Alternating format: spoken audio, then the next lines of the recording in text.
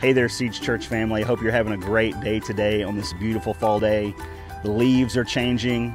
The temperature is a little bit cooler. It's beautiful.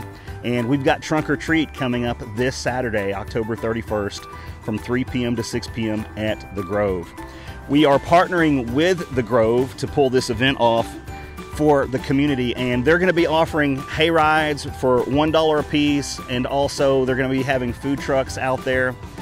We are providing the fun and games and the candy. So please register your vehicle for the Trunk or Treat at siegechurchtn.com/events. We're going to have a full line of vehicles with our trunks opened up, decorated, ready to pass out candy to be a blessing to our community. You know, our theme is more fun. It's not scary. We're not playing for the other side. We're not playing for the devil's team. We're playing for the Lord's team. So what maybe the enemy meant for evil for this day, we are redeeming it for good, and we're going to be a blessing to our community and love on kids. And so in addition to, you know, turning your trunk into a decorated space to pass out candy and maybe play a little game for a child, we're also going to be passing out outreach cards.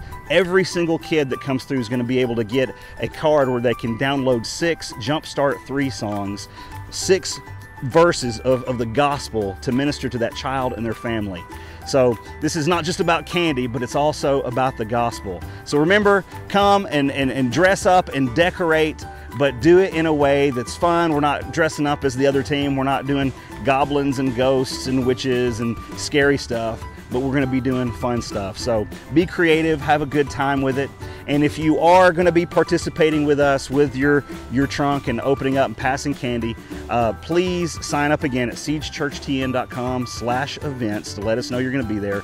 And then you'll need to show up a little early, probably about 2:30, just to get your stuff set up. So we love you, church. We can't wait to see you there and can't wait for this opportunity to love on our community.